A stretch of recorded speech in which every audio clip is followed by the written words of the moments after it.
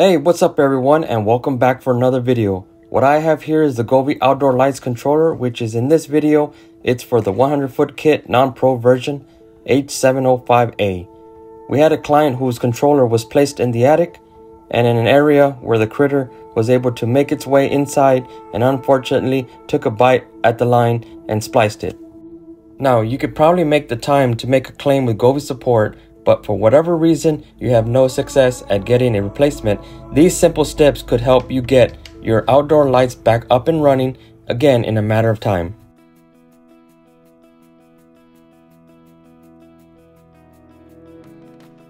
So the items that you will be needing is a 1/4 inch to 1/8 inch white heat shrink tubing, what I have here, either with silicone lining or not.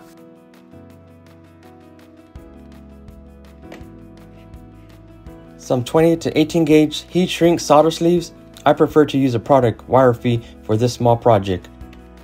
I'll go ahead and place the product links in my description. You'll be needing some simple wire cutter strippers to strip away the insulation lining, and any type of heat gun to heat your tubing and solder sleeves. You'll be able to quickly identify which wire goes where, as each line is color assigned by the installation.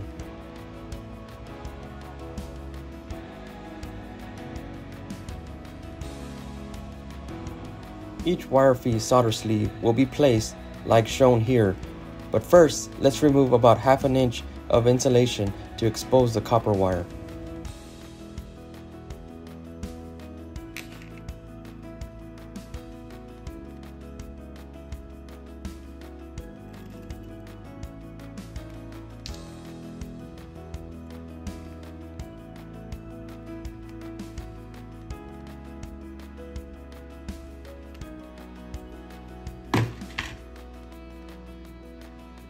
Repeat the same steps as you did with the first.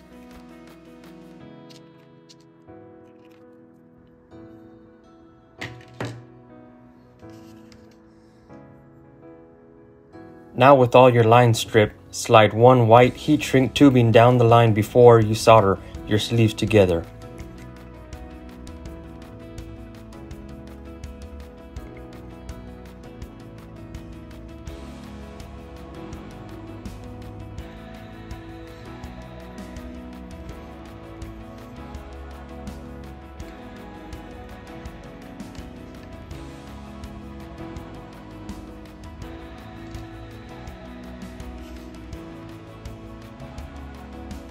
Next would be to slide your solder sleeves in place. Spin the copper fibers to make a firm, solid line, and then slide a sleeve down past the start of the copper and where the insulation meet.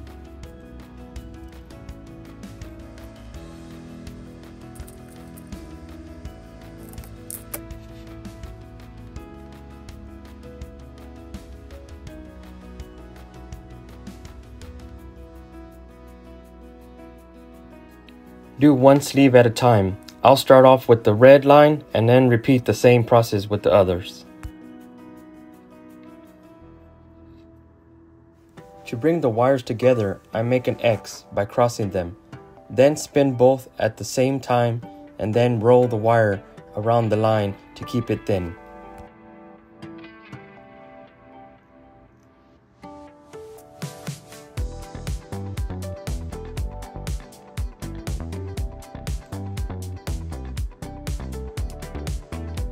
Slide your sleeve into place over the center of your splice and by the solder ring.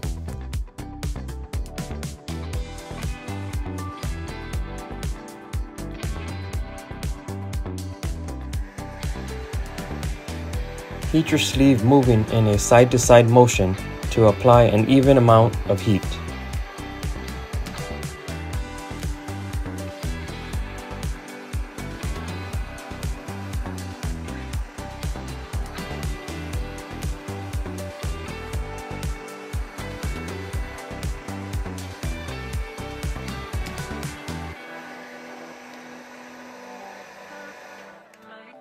Inspect the sleeve to ensure a good bond was made.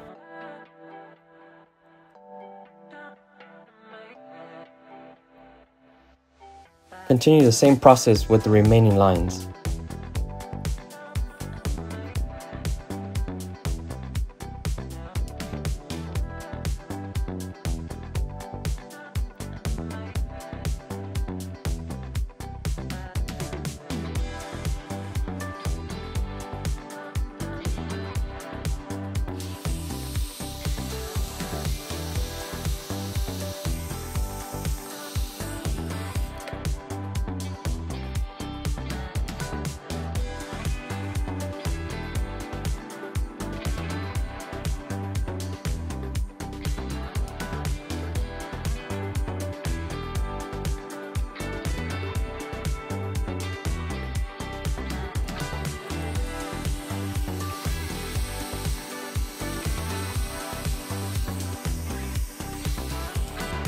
Once again, inspect your sleeves, then move on to sliding your tubing over the solder connections.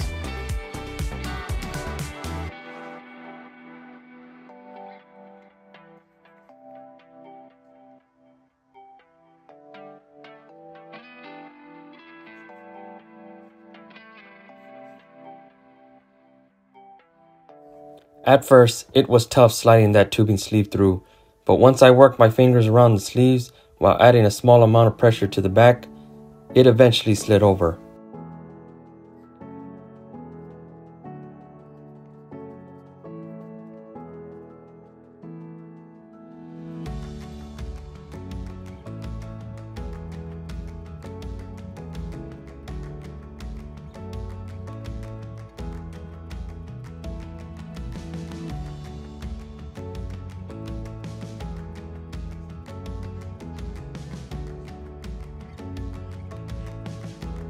Try and cover all the exposed insulation with that tubing, then take your heat gun to it.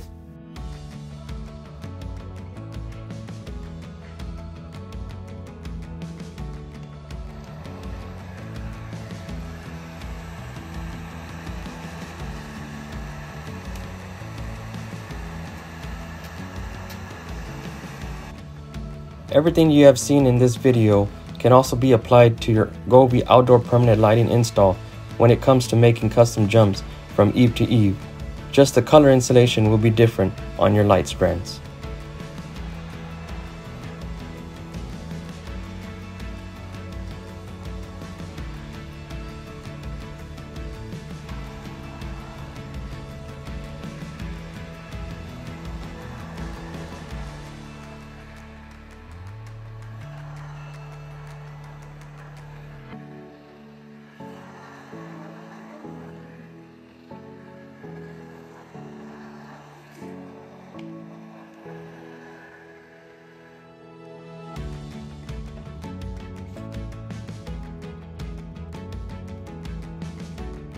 Once you have heated the tubing, it should be a tight fit. Now let's get ready to test the controller with the lights.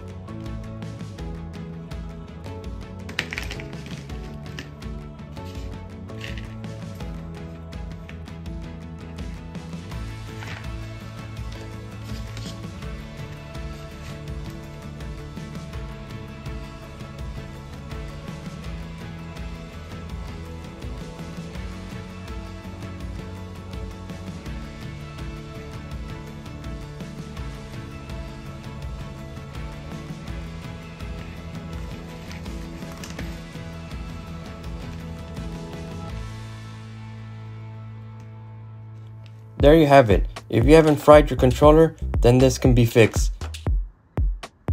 Most Govee controllers are typical, and so it can be applied to different models.